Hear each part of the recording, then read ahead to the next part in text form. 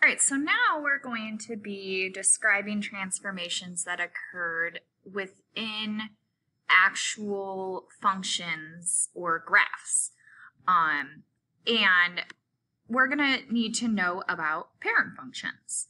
And what parent functions are is they are functions that are the most basic function of a specific type of equation. For example, a linear equation, we all know, is a straight line on the graph. The parent function of a linear equation is the most basic linear equation you can think of, which is the equation y is equal to x.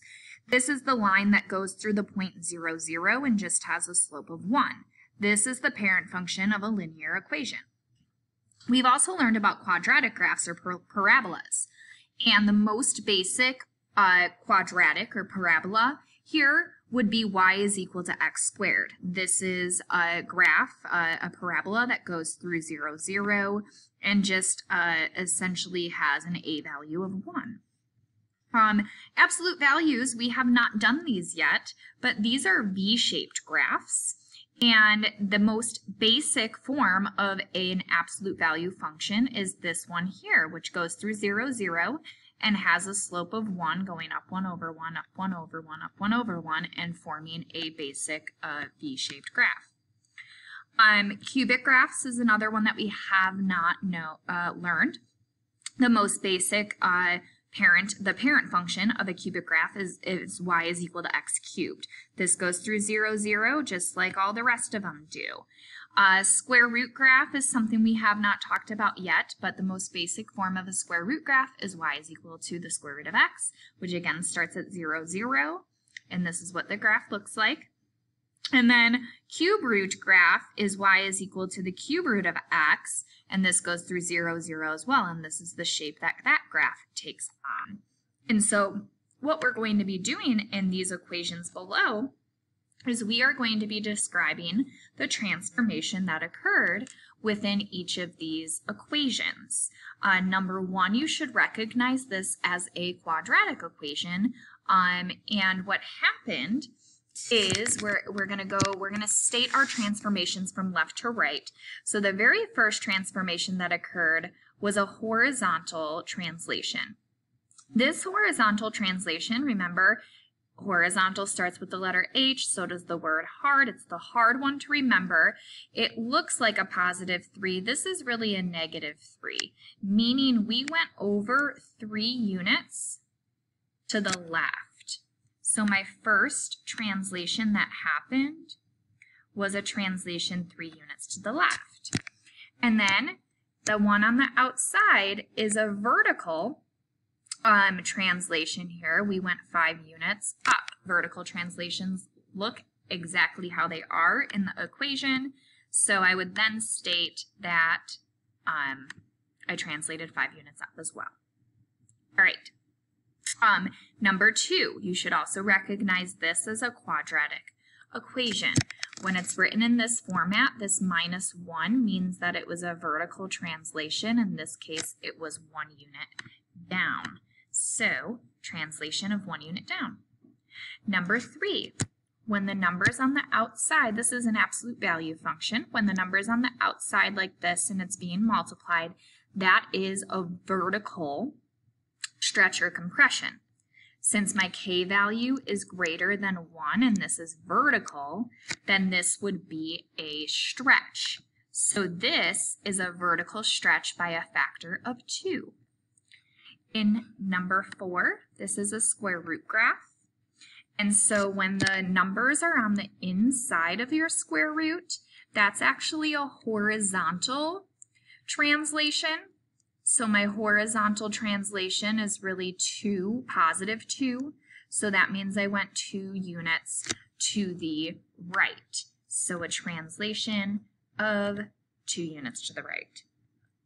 Number 5 is a cubic graph.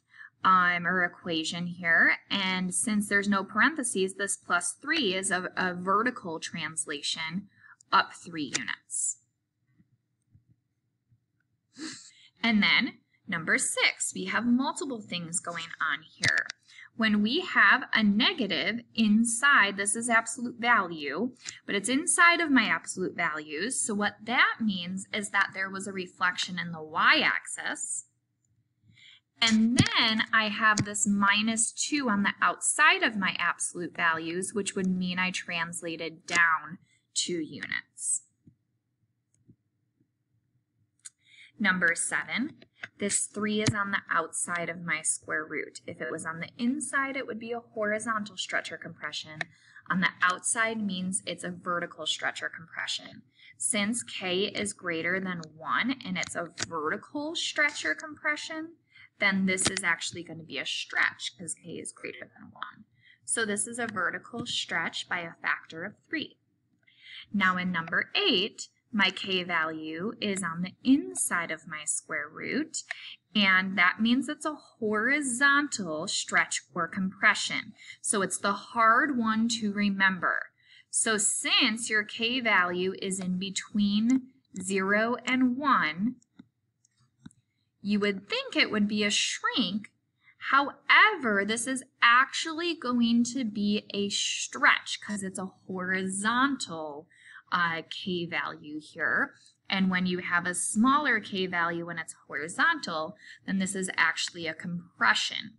Or sorry, actually a stretch, not a compression. And when we describe it, we don't say that it was a horizontal stretch by a factor of 1/2. We use whole numbers here, so it's a horizontal stretch by a factor of 2. So we never use fractions when we're describing the instance or the transformation. For example, in number 7, if this was g of x is equal to a 1/3 times the square root of x, we would just describe this as a vertical compression, by a factor of 3. So notice I'm not using the fraction to describe what took place.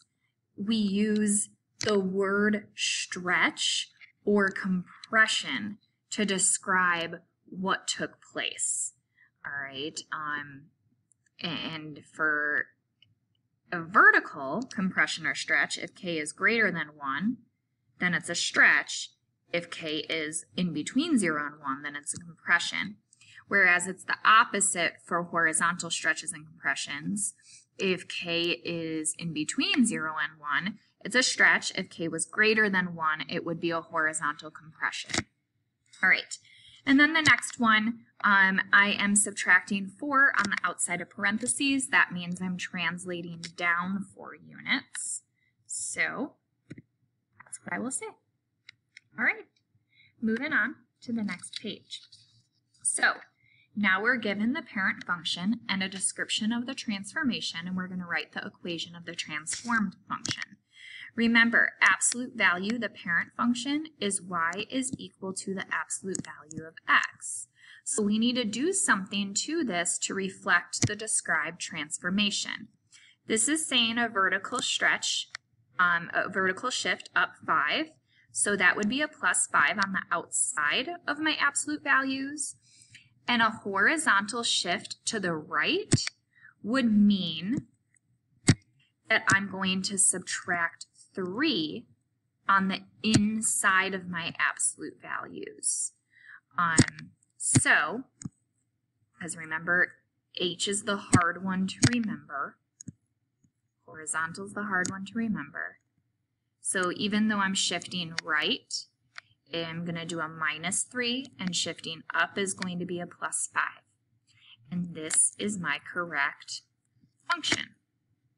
All right, number 11, square root. The parent function of a square root is y is equal to the square root of x. Now, a reflection over the y-axis would mean that there's a negative on the inside of your square root, and a vertical compression by a factor of 2. Compression would mean, for vertical, it would mean your k is in between 0 and 1. So my number is going to be a 1/2, and a vertical compression is on the outside of your square root. So y is equal to 1/2 times the square root of -x. That is your correct function. Next one, cubic. So the parent function of a cubic graph is y is equal to x cubed. I'm going to write this a little bit different though when we do the transformations. And pay attention to this because quadratic is very similar. So I have a reflection over the x-axis. That means that the negative is going to be on the outside of our parentheses. And then I have a vertical shift down too, which also means it's going to be on the outside of our parentheses. So I have a negative, then I'm going to do parentheses x. I'm not doing a horizontal transformation, so I'm going to do x minus 0 and then cubed. And then to reflect the shift down, I'm going to do a -2. Or you could have written it as y is equal to a negative, since there's no horizontal transformation. An x cubed like this would satisfy the problem here. But when I ask you to type this into Google Forms, I'm going to ask for the first one. So this is your answer. All right, and then a quadratic, we're going to do y is equal to a reflection over the x-axis, or sorry, the y-axis would mean a negative on the inside of parentheses, a horizontal stretch by a factor of 3. Since it's horizontal, the stretch is actually, or the k value is going to be in between 0 and 1. So the k value is going to be 1/3. And then a horizontal shift left, which is also going to be in parentheses. So I'm going to have y is equal to parentheses.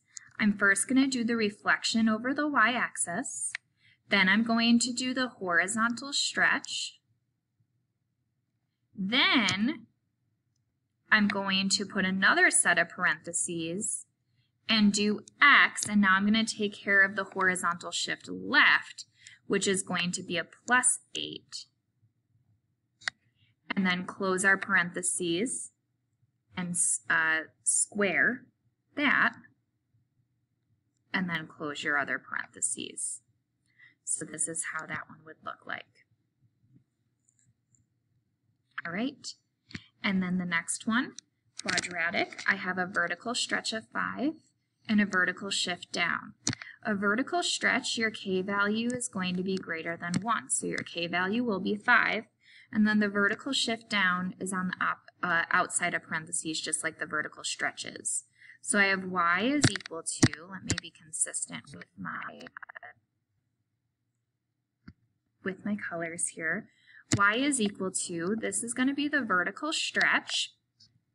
Now there was no horizontal stretch, so I'm going to do an x minus 0 squared, and now I'm going to reflect the shift down 3, that's going to be a -3. Or if you wanted to write it as y is equal to a 5 times an x squared minus a 3, I would accept that as well. But on the Google form, I would like you to reflect the first one here. Now we only do the zeros like I have here in number 12 and number 14.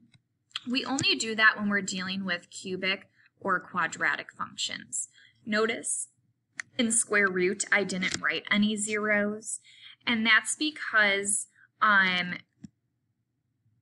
your square root acts as like the inside and the outside of where things should be. Whereas if we didn't have the parentheses in 12 and 14, then we wouldn't know whether the 5 was on the inside or the outside of our parentheses or of our function. Okay, so I hope that makes a little more sense. All right, that brings us to the end of this lesson.